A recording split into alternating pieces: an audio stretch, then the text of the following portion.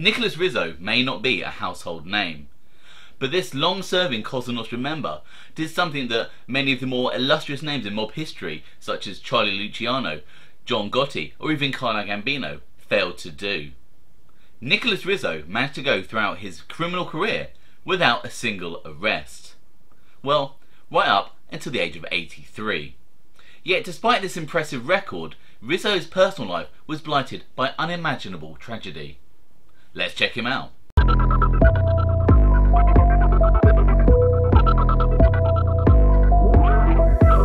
Welcome to OC Shorts, bringing you detailed historical snapshots of the American Mafia and other organised crime. Feel free to subscribe if you like that sort of thing. Today we're going to take a quick look at Colombo soldier Nicholas Rizzo, a man whose criminal career didn't result in a single arrest until he was 83 years of age.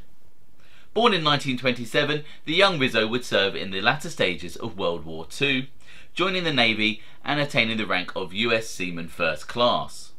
Around the time that Rizzo was returning from the war, the crime family that he would eventually be joining was run by original commission member Joe Profaci.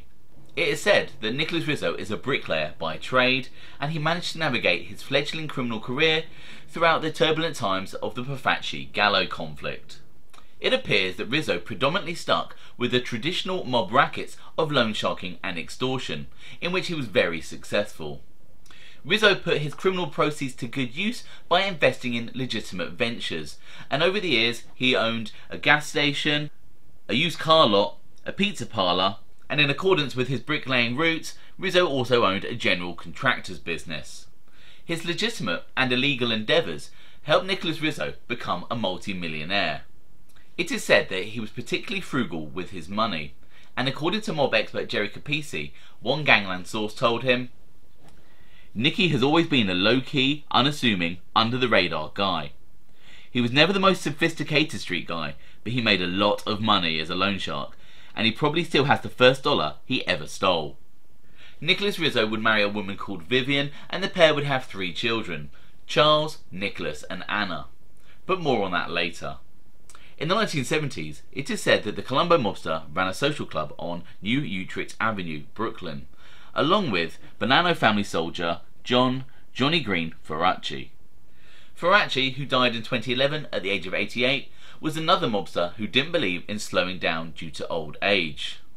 In 2002, the then 79-year-old Profaci, who had fought in World War II's Battle of Normandy, was being sentenced for conspiracy to bribe a Union officer.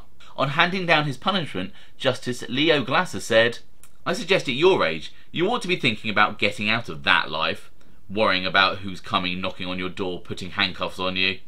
Anyway, back in the 1970s, John Profaci asked his good friend Nicholas Rizzo for a favour. This particular favour was on behalf of the unofficial power of the Bonanno crime family, Carmine Galante.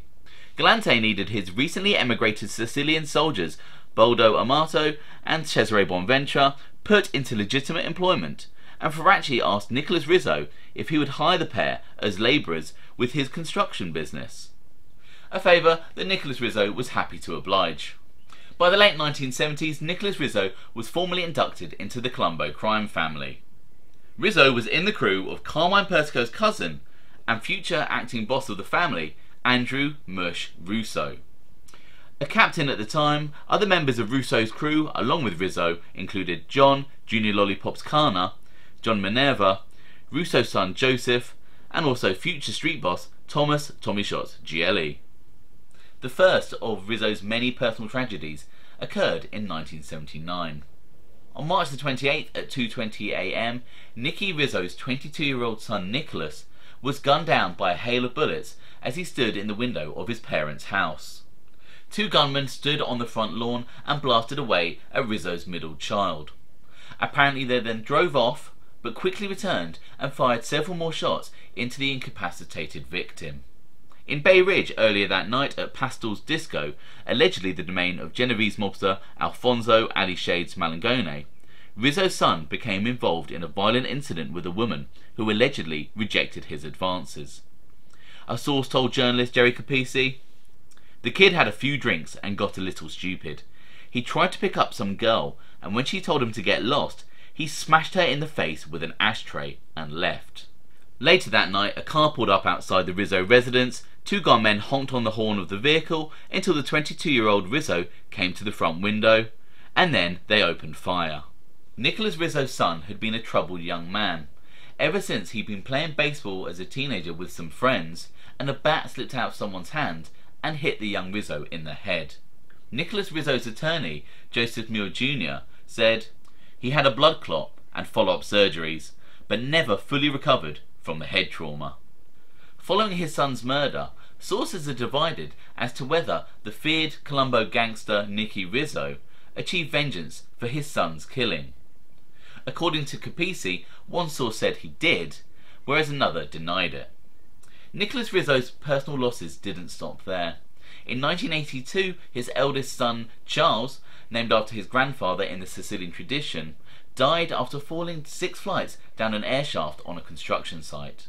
And then, in 1990, his daughter Anna died allegedly of a drug overdose.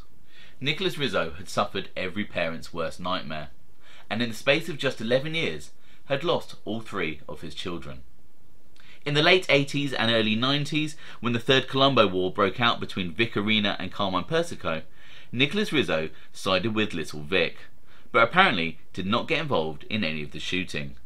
Throughout the 1990s, Rizzo continued under the radar, quietly adding more and more money to his growing fortune. In 1999, he allegedly had his associates blow out the windows of the vehicles owned by a rival car dealer in order to extract protection money. It wasn't until January 2011 that the then 83-year-old Nicholas Rizzo was arrested by the authorities for the very first time. The FBI seized over $400,000 in cash, along with loan sharking records from Rizzo's house, and also a safety deposit box.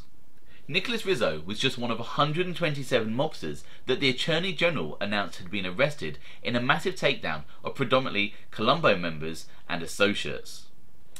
In 2013, Nicholas Rizzo pled guilty to loan sharking, and his lawyer asked for leniency, as this was the then 86-year-old's first arrest. The prosecution pushed for 2 years, but Judge Matsumoto sentenced the aging mobster to 6 months in a medical facility. Rizzo also had to pay $600,000 as part of the plea. Interestingly, Rizzo was handed a humanitarian reprieve and spared serving any of his 6-month sentence.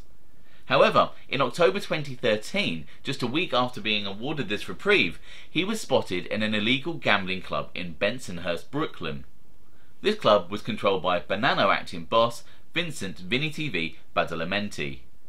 Nicholas Russo quickly had his bail revoked. It seems like nothing would stop this aging mobster from operating. I hope you found that interesting.